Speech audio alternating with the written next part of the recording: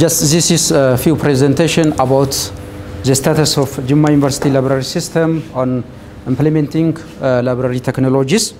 So these are the outlines. So library concepts, Jimma University library objectives, and library technologies we have implemented in our environment. Sorry. So this is the concept of libraries, that library is a collection of resources in a variety of formats that organized by professionals or expertise, provide convenient physical, digital, bibliographic, and intellectual access. It has also targeted services and programs who will aimed to serve, have the mission of educating, informing, and entertaining a variety of audiences, have the goal of stimulating individual learning and advancing a society as a whole.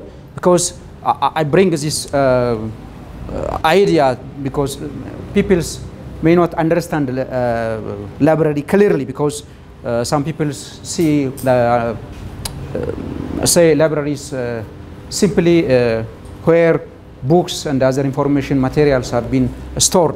It's not, because it is an institution that it is professional who have organized in a well manner and provide even in a different format is based on users' needs. So the main objective of Jimma University Library System is to provide relevant and up-to-date information resources with easy access, preferable format, timely response, professional support, and a technical support to satisfy users' information need. Okay, sorry. For the purposes of teaching, learning, research activities, community services, administrative, to support administrative activities, and for recreational purpose, because there may be users who want to enjoy with library resources like fictions. They will enjoy with it and develop their understanding too. Libraries are on movement because the development of ICT in today's world have influenced the way institutions and the professionals perform their activities.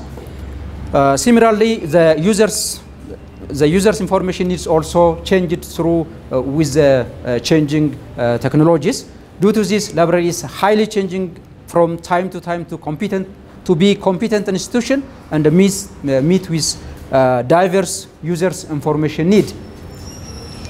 So, as you see from the picture, library is moving from traditional or physical, from only physical resources to the digital one, because in traditional library, the users will come to the library and get the information material or the books they want. But in digital era, users will access from everywhere. It's not mandated to come to the physical library, but they can access the library resources remotely.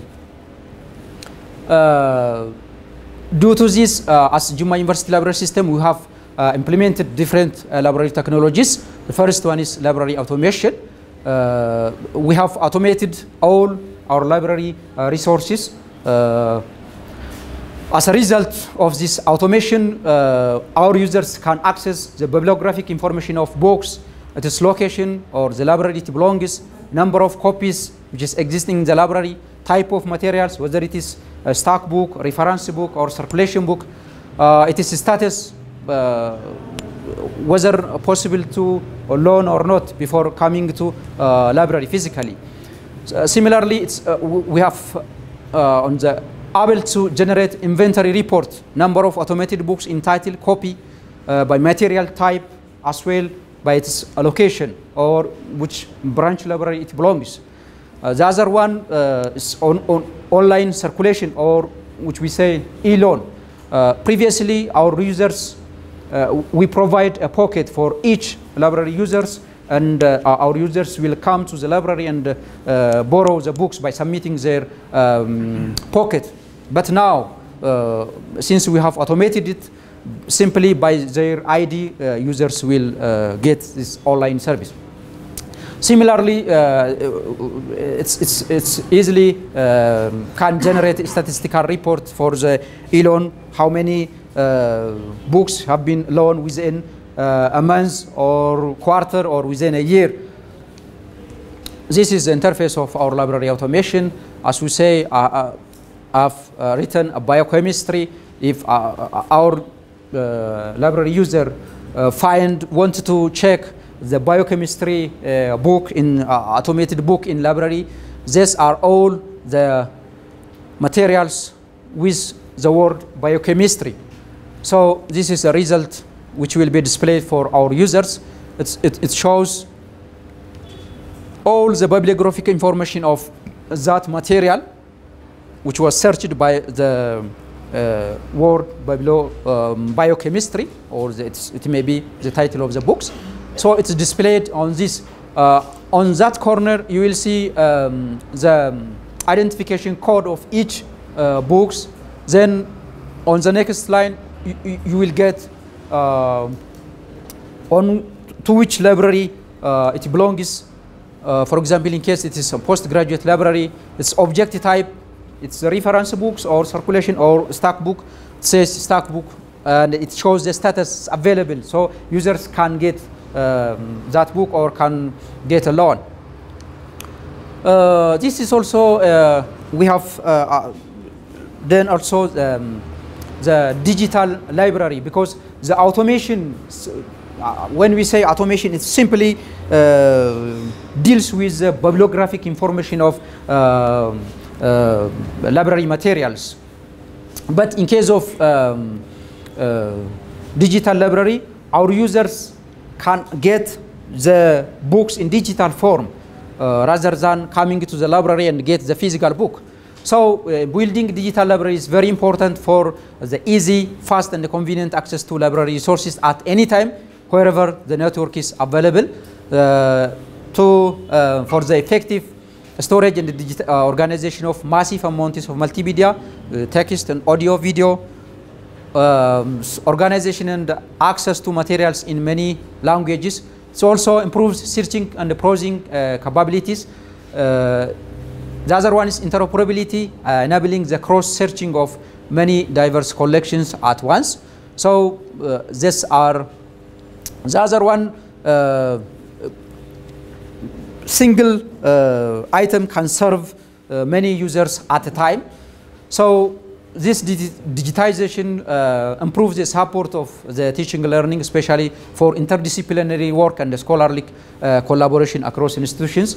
For example, if you take biochemistry, it will serve the medical students, the natural science students, biology, chemistry, but by simply automating a single book, this whole community can use instantly or simultaneously at a time. So in case of cost savings, also it avoids duplication of resources, also in that of spaces too. Because since single, for example, in medical science, if you take the book Hinari, all the medical students will use that one. But if you subscribe a single biochemistry book and digitize it, or subscribe inborn digital, you will, and after digitization, all students will use this one. It saves money and as well as space. So this is our digital library interface. We have developed our digital library system using DSpace, which is free software, and we have customized the system to our real structure of Jimma University, which is there is a university, there is a colleges. Under colleges there are departments, and each department has their own resources. So this. Currently, we have more than 30,000 e-books, which was selected and automated. This is the other one is an institutional repository, which deals with the research outputs of Jimma University. First, let's we see the institutional repository, what it means. It is a set of services that an institution offers to the members of its community for the management and dissemination of digital materials created by the institutions and its community members. It includes also a commitment to the stewardship of digital materials, long-term preservation, as well as organization and access for the community. So Jimma University is committed to disseminate its research output as widely as possible, as open access without any frontiers to public use, because the motto of Jimma University is we are in the community. So we are also realizing the motto of Jimma University by making public access to the research outputs done by Jimma University scholars and as well postgraduate students. This IR is developed to maximize the accessibility of JU research outputs for the benefits of the community, to realize the motto of we are in the community, as I've said. Currently, we have digitized more than 5,000 research outputs, journal articles done by senior staffs, graduate thesis and dissertations done by postgraduate students. So what's the importance of developing institutional repository? This bulletins may answer this question. It enhances fast sharing of research findings to wider community. It also ensures both the research community and the public are gaining knowledge derived from the research and the maximum benefit from this outputs. It provides the long-term preservation of the university's research outputs. To also increase the visibility and the impact of the institution's research outputs, because as institution, it has focuses on 3 dimensions: teaching, learning, research activities, and community service. So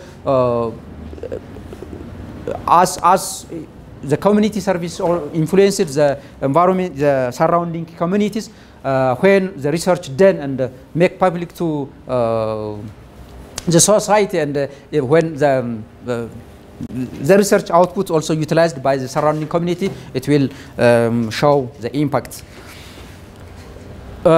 Similarly, it improves institutional visibility in web ranking, because Jimma University for many times have been on a good web ranking, which was be done by Webometrics of African universities.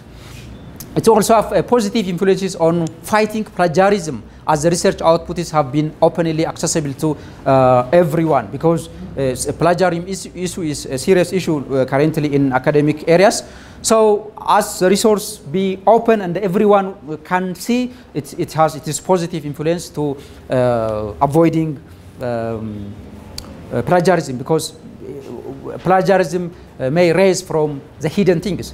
Others, it improves the profile of our university authors, researchers through the citation, because as it been publicly displayed to everyone, and each researcher or postgraduate cite the research outputs of our done by Jimma University, it will give a recognition as an institution or as a researcher.